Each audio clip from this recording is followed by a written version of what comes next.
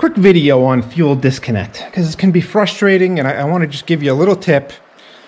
Fuel disconnect, this happens to be a 5.3 on a 2004 Suburban.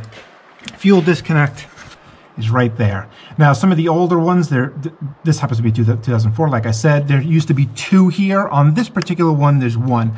But the idea, and this one also actually has a protection clip on it. But either way,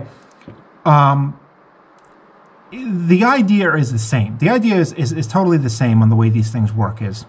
And I'm going to explain it. Because this is a situation where unless you take it off, there's no way to understand what's actually happening here.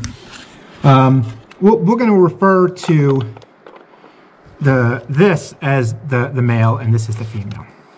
On the end of this male right here, there's a lip. And on the inside of this female, there's almost like two barbs. And the barbs, when you push this thing all the way in, it goes past the lip, and then the barbs open up, and it catches that lip. It's possible you might be able to see in there. There's one on the bottom, and there's one on the left-hand side. Right in there. And you need to, with the tool that you have, which is either something like this, or there's some plastic ones. This just happens to be a metal one. It's a 3/8 and a 5/16. You need to put, obviously, you know this, you need to put this like this and push in here. And what this tool is doing is pushing down the barbs. Makes sense, right? It's pushing down the barbs so that the female can slip over that lip and the barbs don't catch on it. Here's the problem, and this is why you're frustrated. You're pushing on this thing. You're pushing on, I'm going to show you why I just did that in a second. You're pushing on this thing and nothing's happening. You're pushing like crazy and nothing's happening. I'm pushing a lot of force on this thing right now and nothing's happening. Why? Because the barbs are right up against the lip. And you can't push them down because they're catching on that lip. What you need to do is, watch closely. Did you see that move?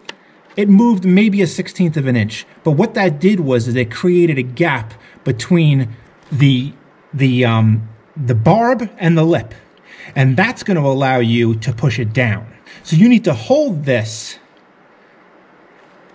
and put the tool in at the same time. But it's got to be pulled towards you to make sure that the barbs are free. I'm going to connect you right here.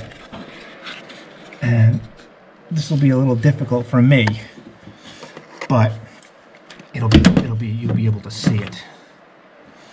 So I'm going to show you what I mean. You're going to put your tool in, right? And you're going to hold this fuel line. You're going to pull it towards the front of the car, and then you're going to push this in. And you just saw it just push in. I'm pushing it with my left hand too, and it very easily just pushed right in. And once you push it in and it's in there, you can now pull that out very easily. Make sure you have a rag. Now let's look inside there. Let me take you off this clip.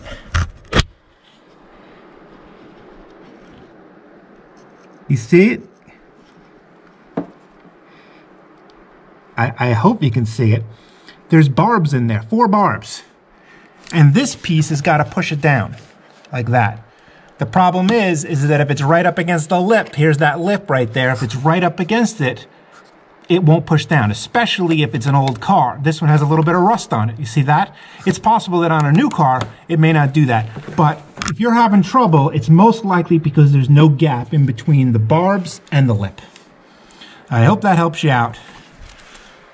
And good luck. Good luck with whatever work you're doing. All right, see ya.